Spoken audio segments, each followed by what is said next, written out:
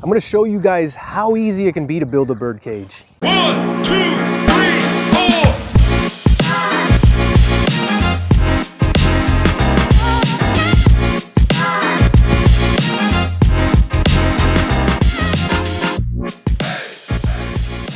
4. Welcome back to the channel, guys. Glad to have you here like always. In today's video, I'm gonna show you exactly how easy it can be to build a bird cage or a flight. It's not gonna take a lot. You're not gonna need expensive power tools. You're not gonna need a hammer. You're not gonna need a drill or a saw or anything like that. Over the last couple of weeks, I have been hard at work building all of these cages that you see back here for the parrot enclosure. Now, I got the majority of them done. We just have one more to go, and I decided, why not do a video where I show you step by step exactly how it is that that cage is built. Let's take a look at some of the things that you're gonna need in order to build this cage. The very first thing that we have here is the mesh. Then we're gonna need J-clips. Then we have the pliers for the J-clips. And then we have the pliers to cut the mesh. For this demonstration, I'm not gonna be using these pliers. I'm gonna be using this because it's a whole lot quicker and it doesn't make your hands hurt as much. One of the very first things that you have to try to decide is what type of mesh do you want to get. Now these mesh, they come in a variety of different sizes. These rolls come in 2 feet, 3 feet, and all the way at the end we have 4-foot rolls. Now all of these rolls have a bar spacing of less than half, which means that I can use these for any type of bird. I can go as small as a finch inside of these cages, or I can go as big as a macaw. It doesn't matter the size of the bird because these cages are strong enough and their sizes between the barring is small enough to house small birds or big birds. Now the next thing that you have to try to decide is the gauge of the mesh. Obviously, the higher the gauge, the thinner it's gonna be. The lower that number of gauge is, the thicker the wire will be. These mesh or rolls that you see here in front of us, they are 14 gauge. It's a very thick wire which allows me to put any species of bird in here. Now, one of the things to keep in mind with the gauge also is that the thicker the gauge, the harder and sturdier the cage will be. If you have a roll that is 19 gauge, that's very thin. It's gonna be very difficult for you to make a long cage without it being flimsy and wobbly. While these 14 gauge, you can go as far as 6 feet, which is the size of the flights that I have been building for the parrots, and the wire itself stays very firm and stiff. All right, so you got your mesh, you got your tools, what's next? Well, it's time to cut the mesh. You ever heard that saying, measure twice, cut once? Well, if you haven't, you heard it here. Measure twice, cut once. This mesh is expensive. The last thing that you wanna do is mess up on the measurement and have to throw a piece away and have to start cutting again. So here on the floor, we already have the 4-foot roll. We're gonna start cutting it. We need 4 parts. We need the bottom, the roof, and the 2 sides.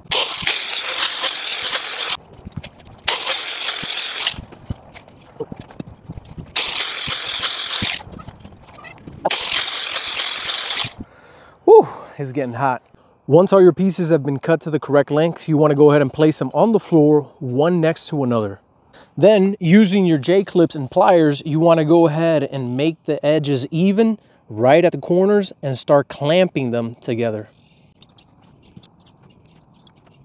Now, just like you saw, make sure to add 4 J-clips to every single corner. And this is going to be very important because when you go to stand up this box, you want to make sure that it is sturdy at the corners and that it doesn't pry open.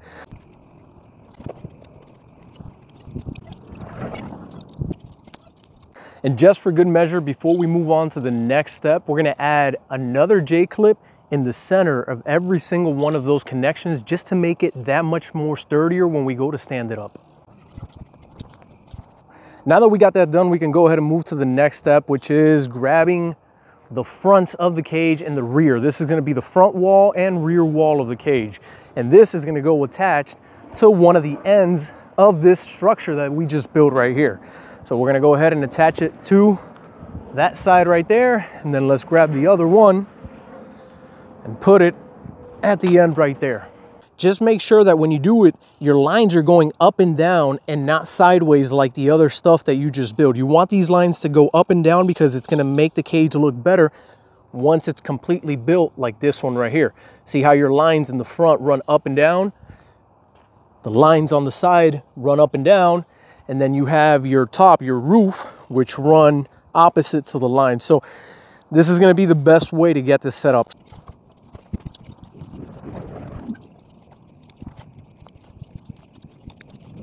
Everything back here has been clamped up. Now it's time to stand it up.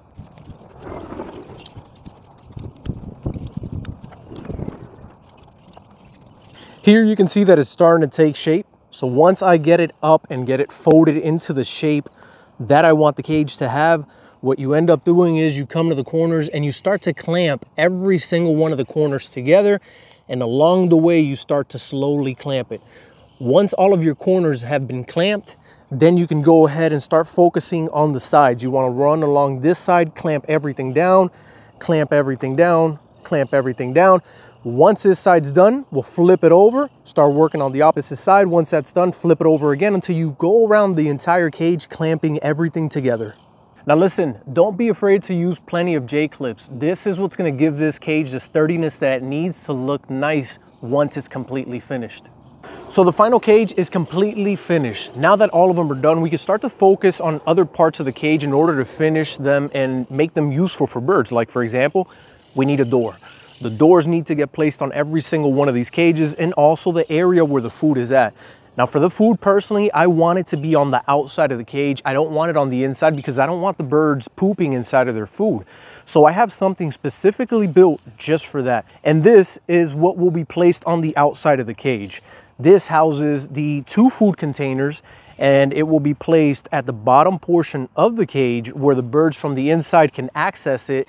So here's a closer look at this food enclosure that I have built. As you can see, this is the section where the birds will come up to it to eat. The cage will be on this side, so they have easy access to their water and they have access to the food. There's only a 3-inch overhead space, so that only allows the bird to stick his head in. It doesn't allow the bird to go in completely and start pooping over either of these containers. Then when we look at it from the side, there's only 3 inches this way and 3 inches up. And that's enough for them to go in and eat what they need to eat. Then on the back portion of it, there's a small door that we can close and open in order to go into the inside and access the bowls to pull them out to clean or for food. So I really like this. I'm gonna go ahead and attach it to the first one, and then we'll move over to the other things that we have to do. Like for example, the doors for the cages and also the little brackets that are gonna be holding up the perches inside of the cages. All right, so we have our food enclosure. We're gonna put it next to the cage, kind of measure out exactly where it is that I want it to be at. And then I'm gonna start cutting the little wires so I can clamp it down onto this.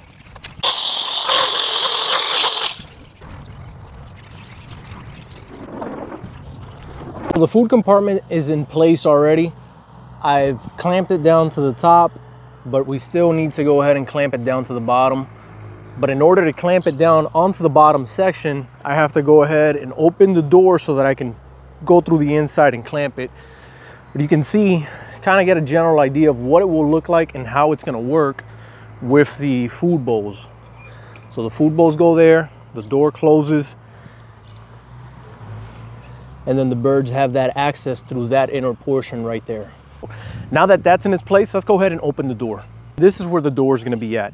The reason why I'm putting the door on this side of the cage is because the nest will be on the far left. Now the nest on average is gonna be about 12 inches wide, but in case for some of those more difficult species that may require an L-shaped nest and the nest comes this way, I don't want the door to be in the middle bothering me. So I'm gonna try to place it as far this way as possible. The door is 12 inches length and 12 inches in height. It's gonna open this way so it doesn't bother the nest. Now all I have to do is cut the entrance to the door right here, and then we'll have our door finished.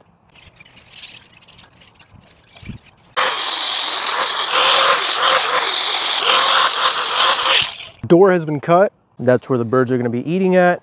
Now all we have to do is focus on putting the little brackets and placing the 2 perches on this cage. The final thing now is the perches. Personally, I like to go natural.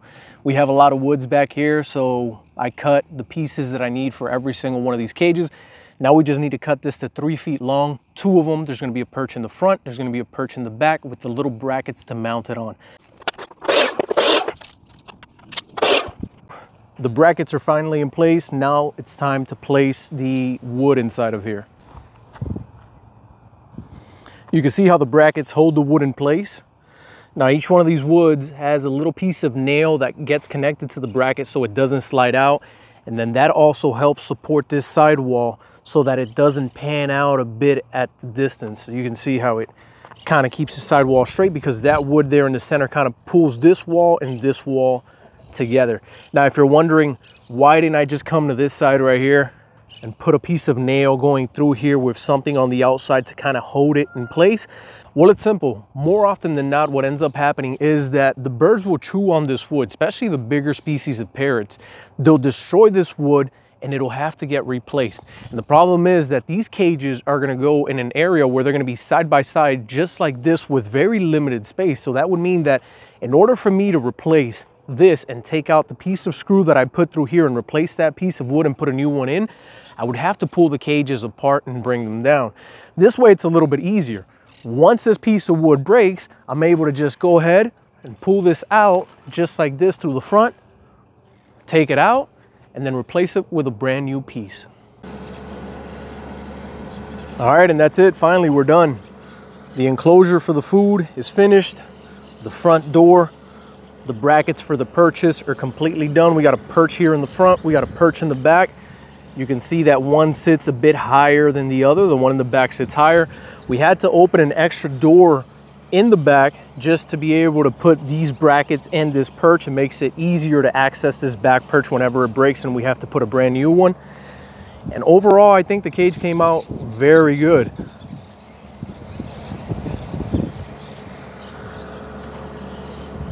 Now the only other thing that we have to do is all of these other cages. We have an additional 25 cages here that need everything that we just did for this one. So each one of those needs the bracket for the purchase, the front door, the back door, and the food enclosure. So I have my work cut out for me, but that is gonna be it for this video, guys. I hope you have enjoyed this DIY as to how they build a cage for your finches, toucans, parrots, whatever you wanna build it for.